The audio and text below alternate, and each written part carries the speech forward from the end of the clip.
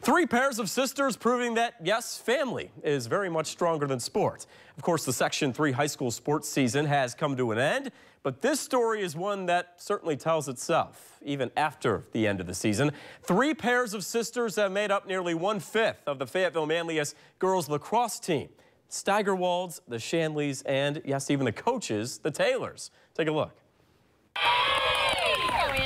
It's been really special coaching sisters just because of being able to play with my own sister and now coach with her. Kristen and Kelly Taylor know far too well the power of family and lacrosse. And now, the two that teamed up to bring Fayetteville-Manlius to the top of New York State girls lacrosse roughly 1 decade ago are the same ones leading another pair of sisters to heights that they once saw as players.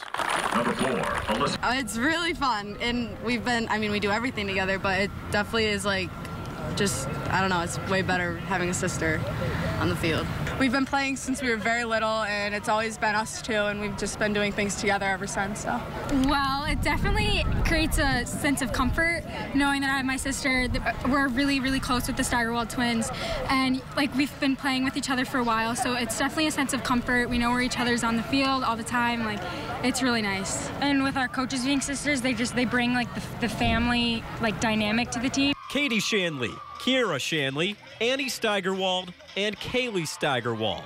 4 individuals, but each has an identical sister, which means for the Taylors, telling each of them apart is almost a job in itself. Early on, it was very confusing. Yeah, it's definitely, even now, it helps when they wear their hair differently. It helps that Kaylee still has a knee brace on. But they're great about it. They just laugh when we mix them up. We tell them, just tell me if we get it wrong, because it's hard sometimes when they're all the way across the field. They really do look so much alike. But I think, like Kristen said, having that sister environment is exciting, but all of our girls really have just come together as a team where there is that closeness amongst all of them.